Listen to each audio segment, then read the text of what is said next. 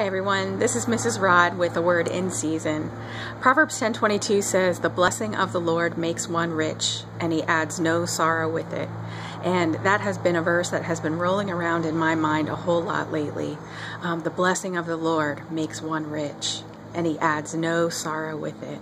I just came back from the grocery store about 15 minutes ago, and the whole parking lot was packed, and I said, "Oh Lord, could you open something up for me?"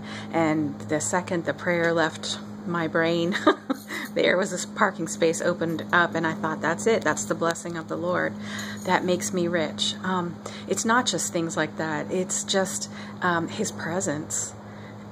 We heard the other night somebody said that the biggest fear that the Israelites had was the absence of the presence of the Lord.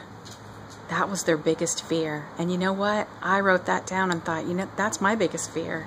The absence of the presence of the Lord, because his presence is what makes my life rich in so many ways.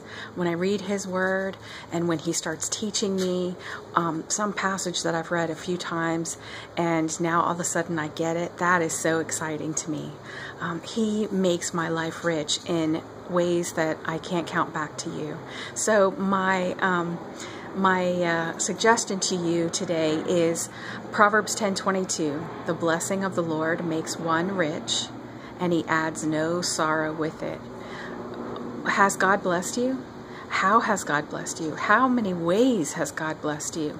Can you count those ways back to him? The word says you can't count them back to him. All the blessings that he's given you, you can't count those blessings back to him. But I'll tell you, if you're depressed, if you're on the edge of being depressed, if you feel like the presence of the enemy is there trying to drag you off in that direction, start counting your blessings, and you will find that that leaves. So that's my word in season for today. And we're down here in sunny Florida. I saw a newscaster a few minutes ago who was all bundled up with a knit hat and a big scarf on and a warm coat. And I said, "Oh Lord, the blessing of the Lord makes one rich," in warm, sunny, 80-degree Florida in the middle of January. Thank you.